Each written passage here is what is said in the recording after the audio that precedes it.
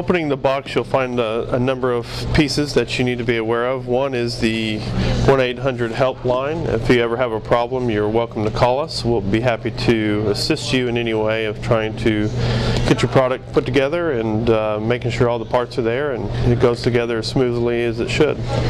When you open the box, you'll have the instruction manual. Our instruction manuals are done in both Spanish and in English. As you unpack the box, you'll have your ceiling fans. You have two options generally on all ceiling fans, a light and a dark option. You have your canopies, your mounting bracket,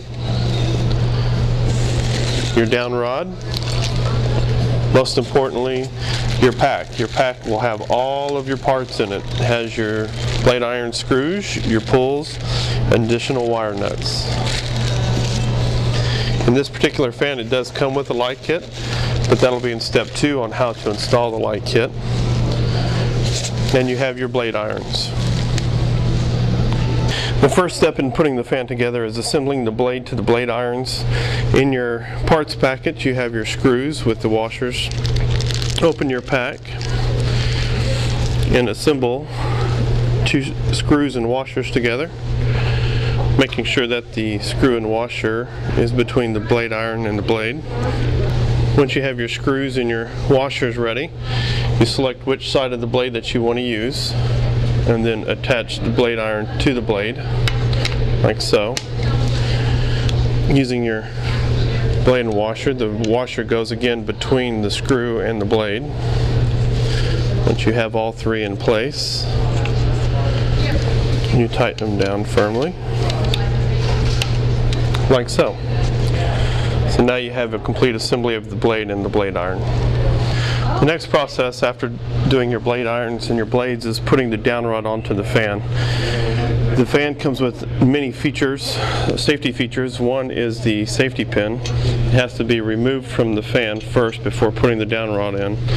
Also, you have to back out the safety screws.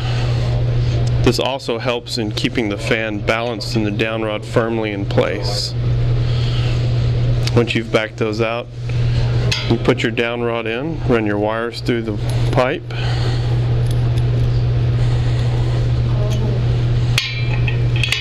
Line up your holes. Push the pin through and put the safety clip back in. At this time now you need to tighten up your screws to keep your down rod from moving. This is very important in keeping the fan balanced. Once you have it in place, you tighten it down firmly. Next, your canopy slides over.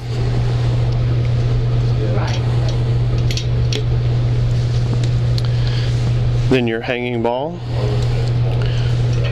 Also in your hanging ball is a safety pin. It is very important that it's in place.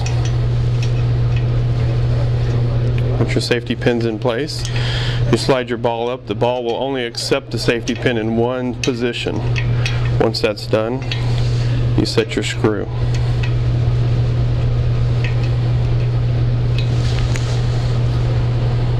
The next step in prepping the motor to be hung is to remove the shipping chucks. These chucks are in place to hold the motor from bouncing around during shipment. These are the little rubber chucks that you see here. Simply take these motor screws out. You'll need these motor screws to put the blades back onto the fan motor.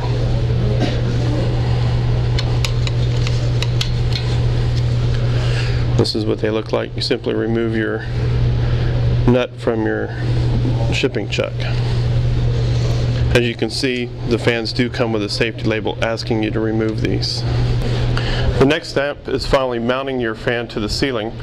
Using your ceiling bracket, make sure that the rubber pads are in place. They need to go between the bracket and the mounting surface. This will cut down on humming, wobble, or any other kinds of noises.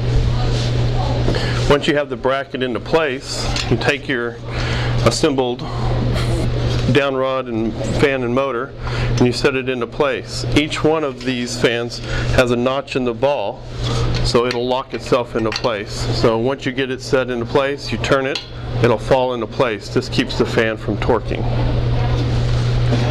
The next step is assembling the blade irons to the motor housing. Please make sure when you install your blades to your motor housings that the ceiling fan is hung. So as you can see here, we've already installed 4 out of the 5 blades. Please make sure that you always use on a 5-blade fan the outside ring. All of our fans come with a gasket already on the motor. This is used to help keep vibration down. So once you've got it in place, you put your blade iron on. Making sure that the screws are firmly tightened.